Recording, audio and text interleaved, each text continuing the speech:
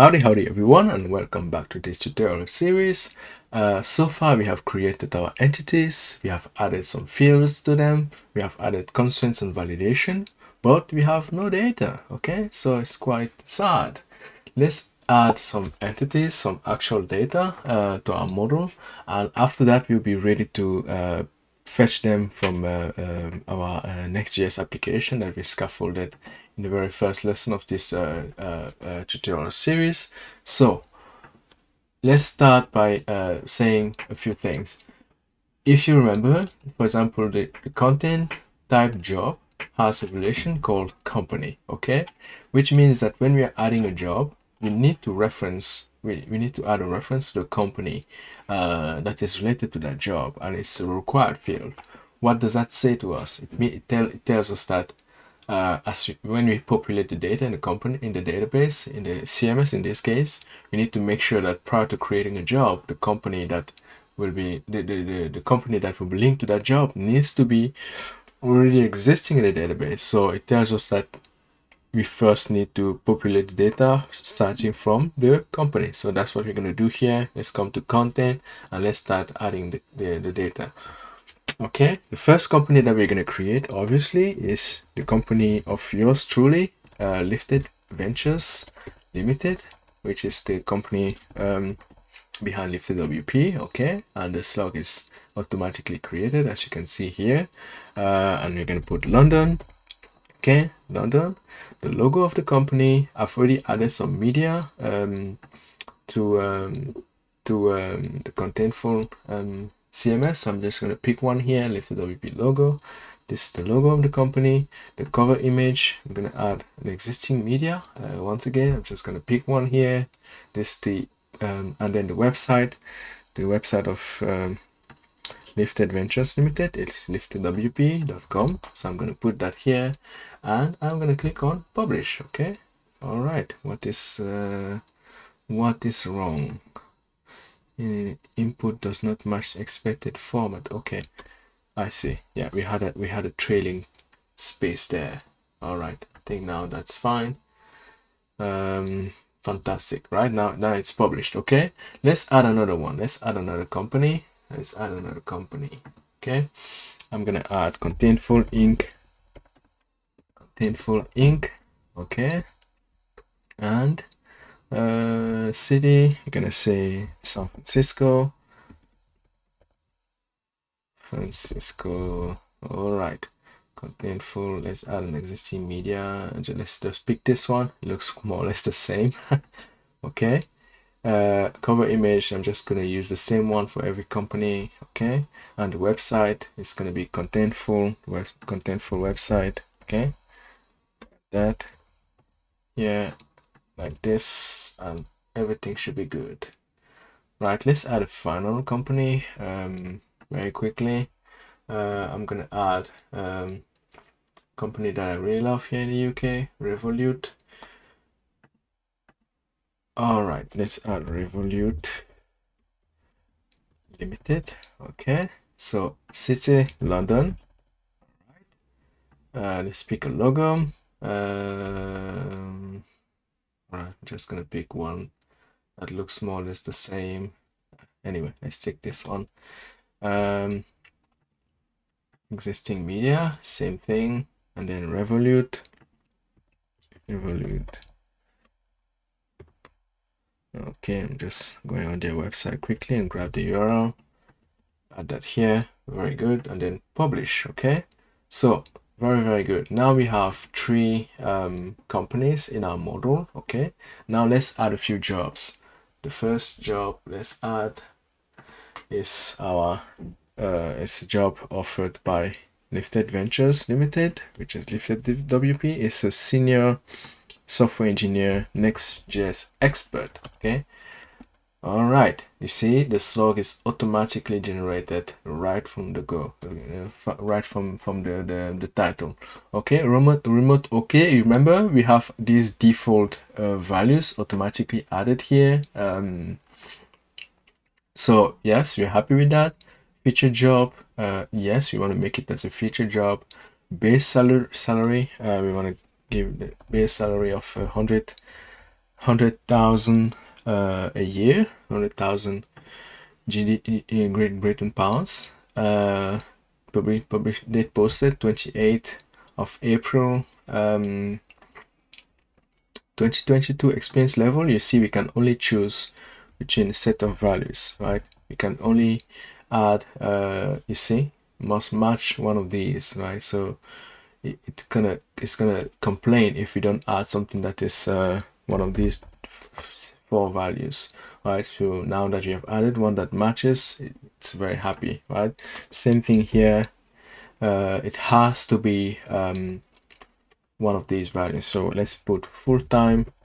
Okay, now it's going to be happy. Now job category uncategorized, we don't want that to be uncategorized, so we're going to add something different. I'm going to put software development. Okay, software development, very good. And then application link. Okay, I'm going to copy this. Yeah, if you want to contact us, that's the link. Contact us. Now the job description, I'm just going to copy what I have here in my notes for this tutorial. I'm going to copy this, just add this. Remember, this is a rich text, right? So you see here we have some list, we have some bold and so on. We can even add images and links if you want to, but we are not going to do that here. Actually, let's add a link. Let's add a link to Next.js website. Okay, so let's come here. I'm gonna copy, click here like this, hyperlink, and then let's put a link. Okay, link target, very good. And when you're gonna render this in our Next.js project, you're gonna see that this link is gonna be there. That's the difference between a rich text and a basic text, like the one we're using for title. Here we can't like have all this like HTML rich features like adding a link, adding bold elements, adding list elements, and so on, right? So that's what rich text are for. Now we add an about you section. Okay,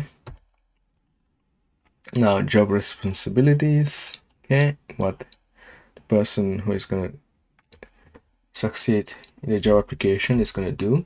Okay, and then finally the remuneration package. Okay, remuneration package. And finally we are going to add the company. All right, so company, let's choose oh no, what have I done? No, let's no, it has to be an existing company. Remove, okay, add content, add existing content. Yeah, I don't want to create something. I want to get one here like this. Lifted Ventures, very good. That's what we want to add. Now here, job.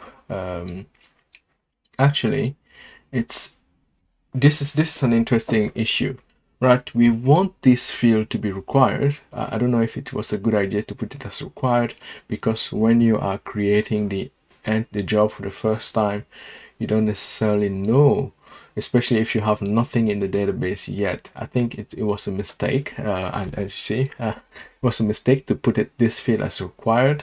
So what we're going to do in this case, I'm going to save this as a draft. Okay, it's saved as a draft at the moment, and I'm going to go back to the content model. Okay, and I'm going to make that constraint optional.